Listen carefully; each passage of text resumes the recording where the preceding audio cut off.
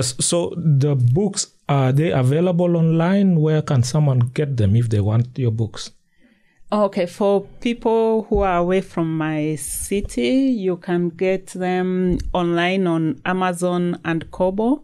But if you need print copies, you get them from Amazon. That's print on demand. Yes. But if you need e-copies for your e-readers, you get them from Amazon and from Kobo. Yeah. And then for people within the city, I have the books in the Edmonton Public Library. Okay. Some of the copies. And if you go there, you find maybe book 1 is there, book 2 is not there. Yes. Just ask your librarian. Okay. Then they'll order the books for you. Okay. And I have copies at Indigo, at the bookstore, and Audrey's. Okay. So I'm still negotiating to have them in more books. Okay. Mm-hmm. So to the aspiring writers out there, maybe take us a little bit more into the creative process. How do you approach the creative process? Do you, for example, research before embarking on a piece of work, or you just go as it comes with the stories? Normally, it depends. Okay. Like when I wrote my first book, because it's set in Nairobi and in a rural area in Kenya, I did not need to research so much because the story came as an idea. Okay. So I was just reflecting on things that I know and getting Sophia, my fictional character, to embody those things. Yes. But whenever I set a book away from places which I'm very familiar with, of course, during the editing, I do some research just to make sure, like if I'm talking on my character walking from, even if it's Nairobi, a city that I know, if I'm talking of somebody traveling from point A to B, sometimes I have to go and check, like, how long would it take somebody to walk or to drive or to ride in a matatu? And for books which are set in places which I'm not very familiar with, like I have, it's not here, but I have a mystery book which is set in Kajiado. Okay. Because the main character is a Maasai woman. Okay. So I've traveled to the area. I have a rough idea, but it's a fictional town which I created. Is that the one with the Maasai detective women? Yeah. So such places I have to do little bit of research. Okay. And mainly it's about, if I'm talking of a small town in a Maasai area, what would it look like? How big would it be? And then when I wrote I write women's fiction. I've tried a mystery, crime mystery. That's the Maasai, the female detective. And I also write romance. The books are not here. So those ones are set in Canada. Okay.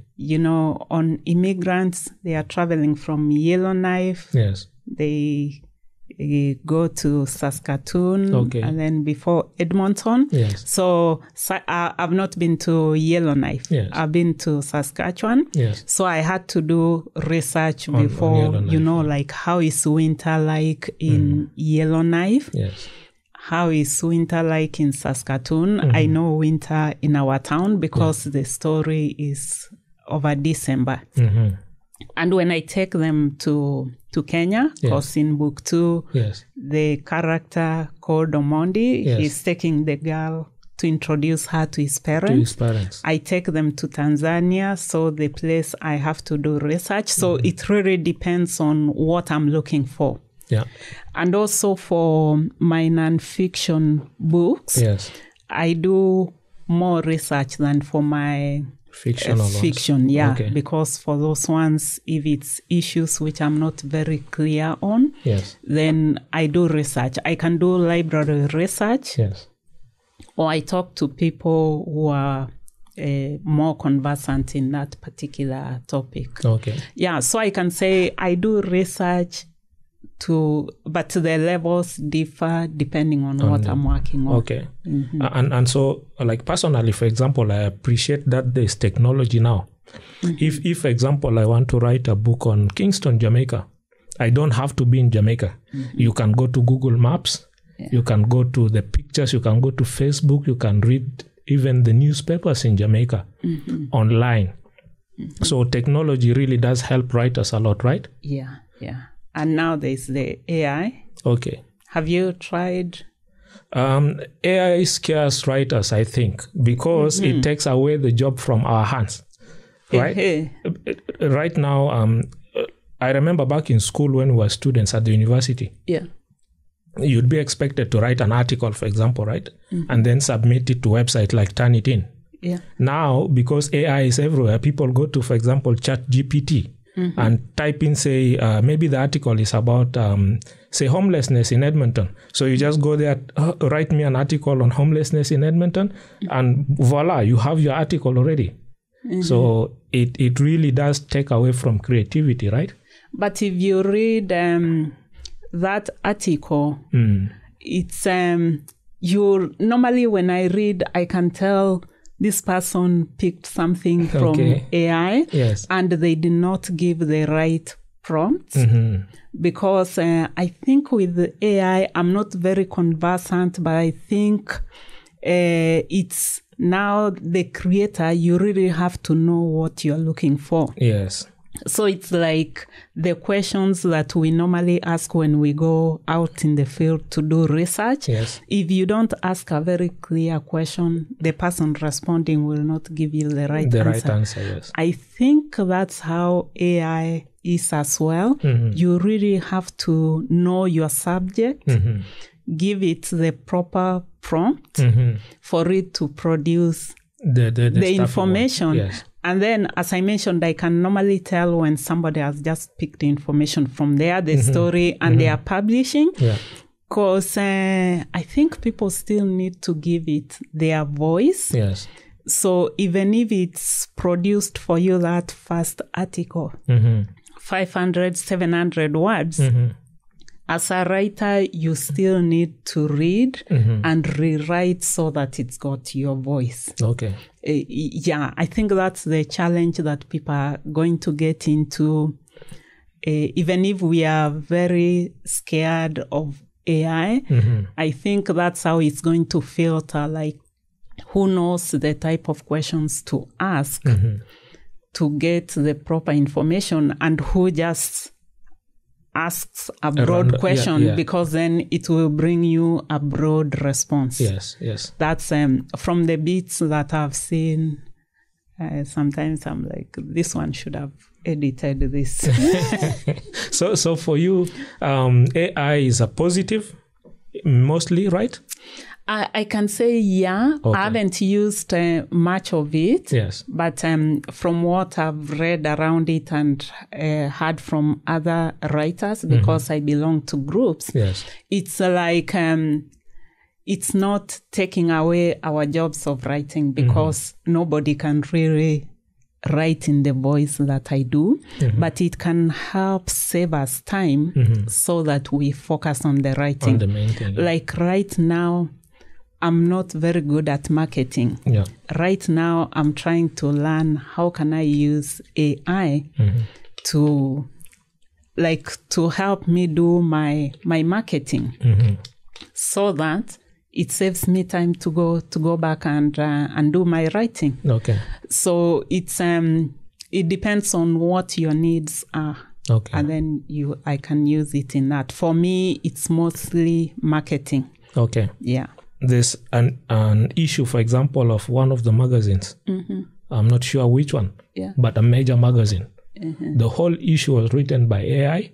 Even the photos were generated through AI. So that's what I meant. Like then that way it takes away the job from the writer, right? They will not need you to write the traditional articles.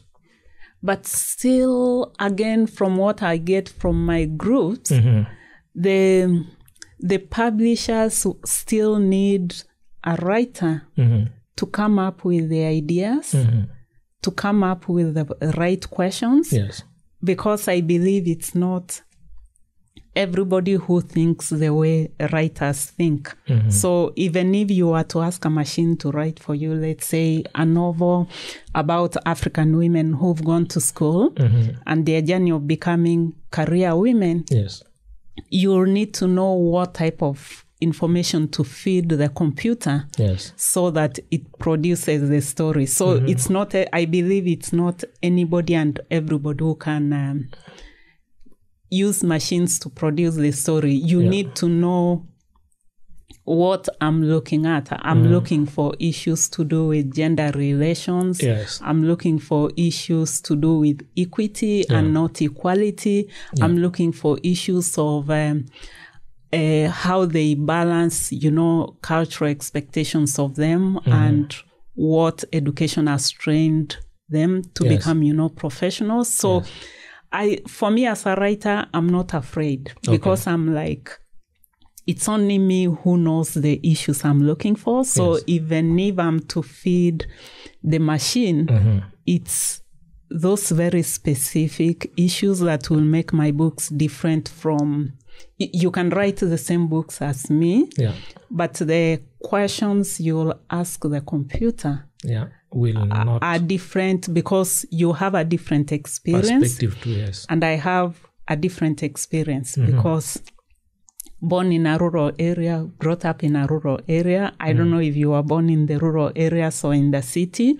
So the type of questions, prompts that you'll give the machine will be different from the ones that I'll give. So for me, I believe that that's how the uniqueness will continue.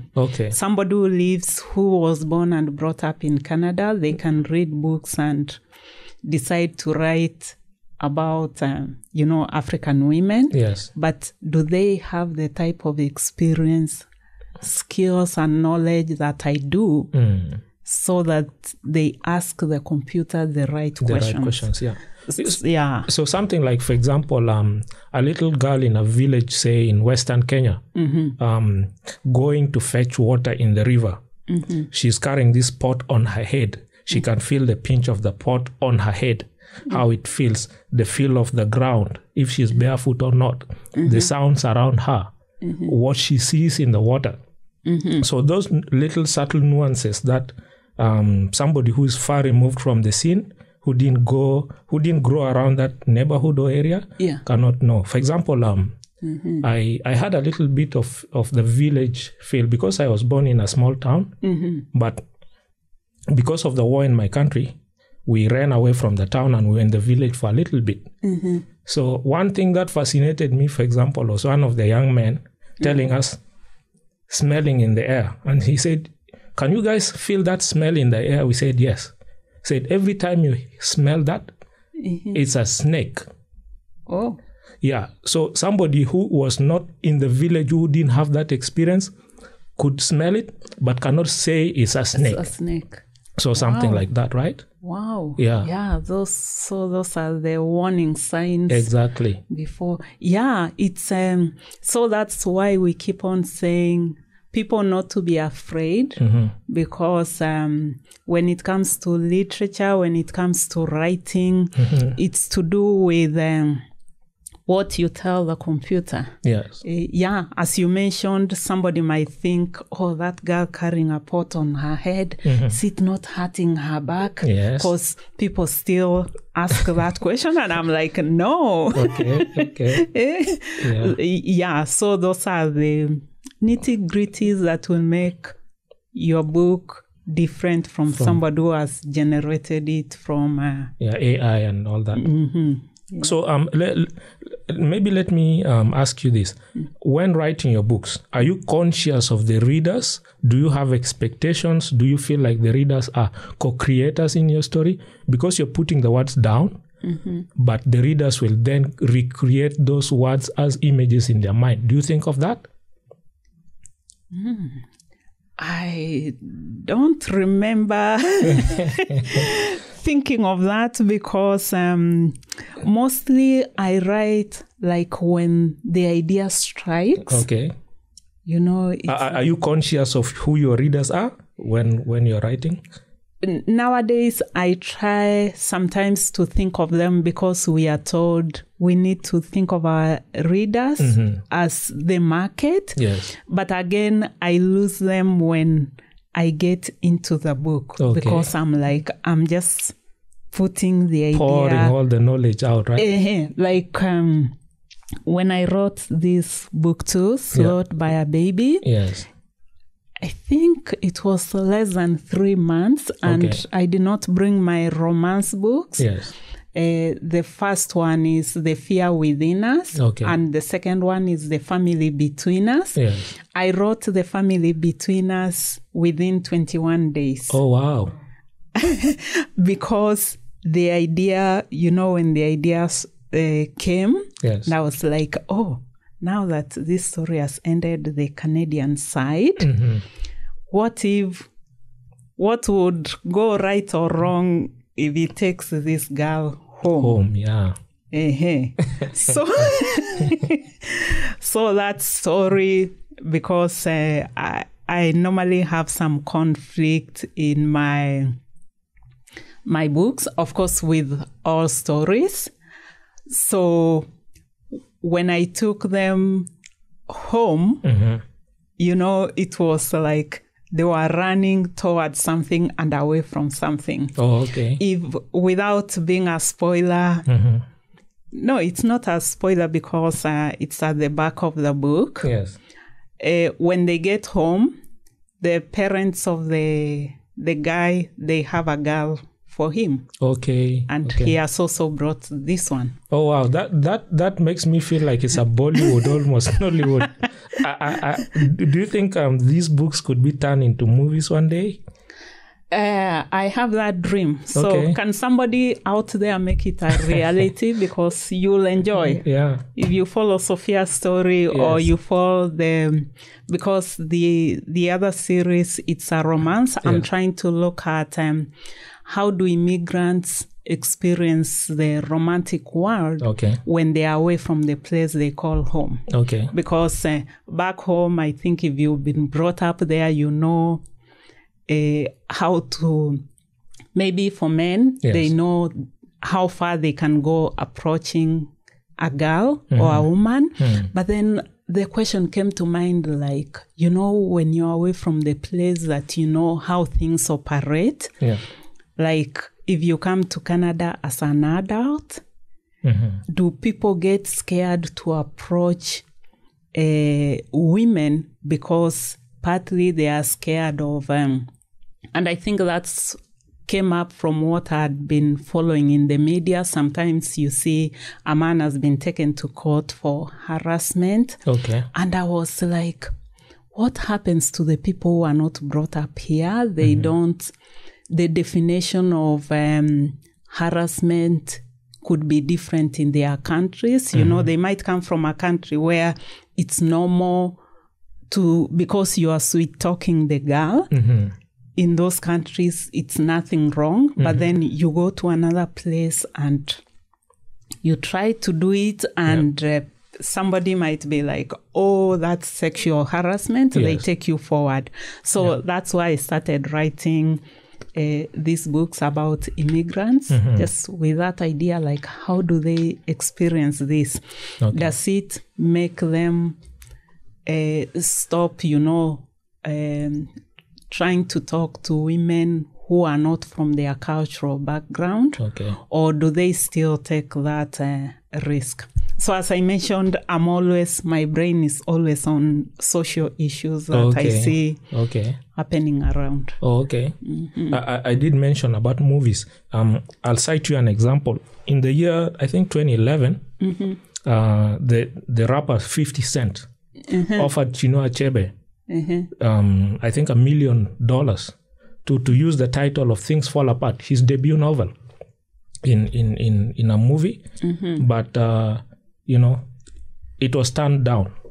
So they're like, the book itself is more important than the $1 million that he was being given, right? So I'm thinking of value now. Do you make enough from doing this, or you have to supplement it with a different income? The books. Oh, the books. tell 50 Cent to bring the $1 million. No, in relation to that, I've not followed up that case, but partly I would understand because if you look at Chinua Achebe and Things Fall Apart, you know, those books used to be set books in school. It's known all over. And I imagine he's made more than the 1 million. Than 1 million, yeah. And again, it will depend on what type of song was it a song or a movie? No, I think a title for a movie. For a movie, yes. Which was not a movie about the book. I think probably, yeah. So because just wanted to take Things Fall Apart, but maybe they were not in yeah. Because then, it was right that purpose, he did not accept, because what happens tomorrow if his book is turned into a movie? And then there's somebody already there with that. And again, it will depend on, you know, what type of a movie was going to go by that name. Is it contradictory to the main message in the book? So if I was to be offered, it will have to be my books, like the themes in the books. That's the story that I would like to go out there for people to enjoy. Okay. Not somebody using adding the title to do their own, because they might end up spoiling. You know, if it's not a good movie or song, then people might listen to it, and when they see the book tomorrow, they are like, oh no. So to an extent, I think he was right. Yes. And for me, you know, over time, because I write books, I also read about legal issues to do with copyright. Okay.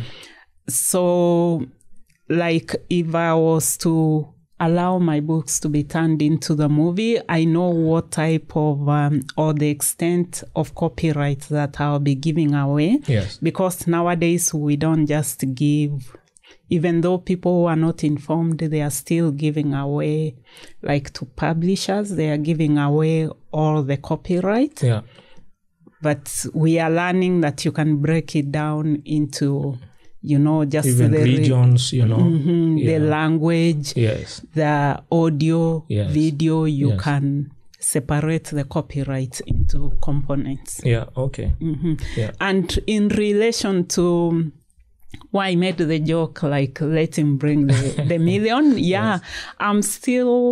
I've not reached that level of living off my books. That's why I told you that marketing is still a challenge for me, because I'm self-published. Okay. So I have to market my books.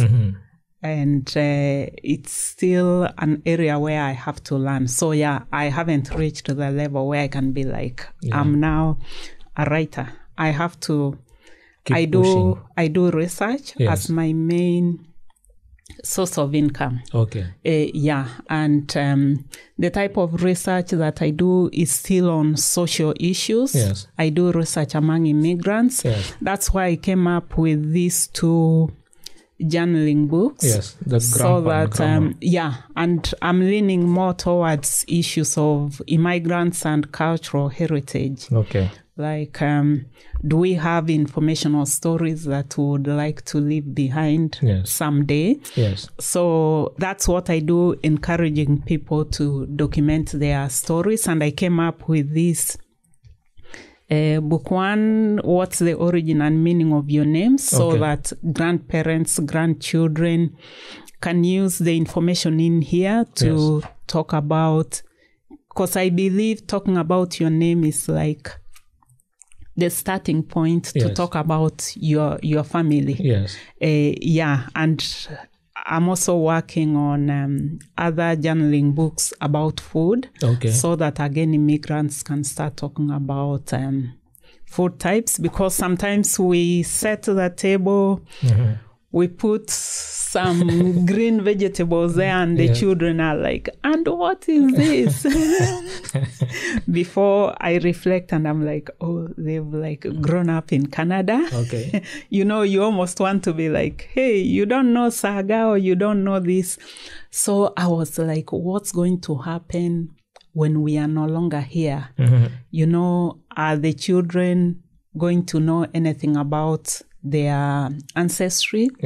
So that's why I'm encouraging immigrants to document their stories as something, a legacy that they can leave behind for future generations. So that's like my main work. That's how I earn my bread.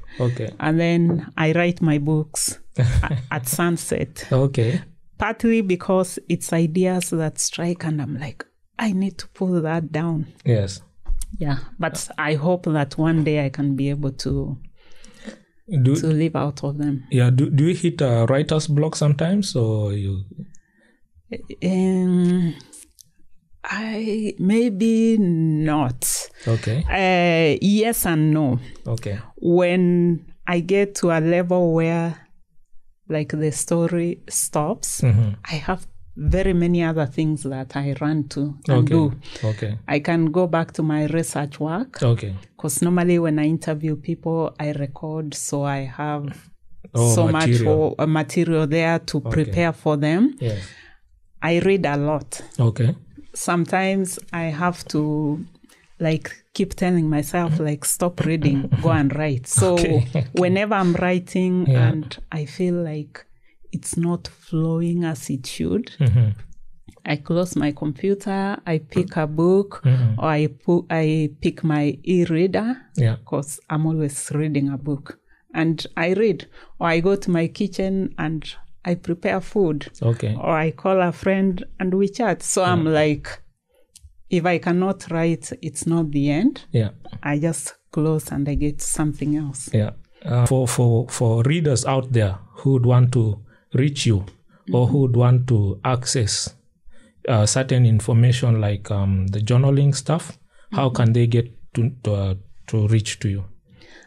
They can, the fastest place is for them to go to amazon.com, amazon.ca, or go to kobo.com and access the books there. But to reach me, they can go to wegrowideas.net. They will find all the information there, or if they go to eileenomosa.com, it takes them still to my books. Nice. And for the readers in our town here, just go to any Edmonton Public Library, type in my name's Eileen Omosa, the books should be able to pop up. If not, then just ask your librarian, they will order the books, because I applied, I'm in the public library system. It's been a great pleasure having this conversation with you. No, this is not the end of it. We'll probably have you come back, because there's tons and tons of things to talk about. What would be your last parting shot to my viewers out there for now? Keep reading books. I'm not saying this because I write books. You don't have to, or you don't need to go and read my books, but read books, because over the years I've found that reading books is actually a way of traveling the world. Because different creators take you to different parts of the world. Reading books gives you a wider perspective or lens through which you view the world, because there's a lot of, in the stories that people write, there's a lot of background information about people's way of life. So by reading books, tomorrow when you see me or you see another person along the street, you will not have just that one perspective. For example, this is an African woman, she could be or she must be this way, the stereotypes. But by reading different books, then you'll get to understand why people behave the way they do, why they do certain things, and that not everybody fits into one box. There are so many boxes where human beings come from. So I believe and it's from myself by reading books set in different parts of the world. Yes. Whenever I meet with a person who does not look like me or come from where I come from, yes, I don't start by putting them in one box. Yes. And part of it is because of reading a lot of books and traveling to many different parts of the world. So for my readers, go read a book. You'll never go wrong with reading a book. Okay. Yeah. Thank you. Yeah. Thank you so much again for having this chat with me on the Sit Down With Me, Dedi Seyi. Thank you, everybody. That marks it for now. We'll be doing another one next time. So look out for this space. And all the contacts and details of Eileen will be in the, in the description. So look out for more content from this podcast. See you next time. Have a good time. Thank you. Bye-bye.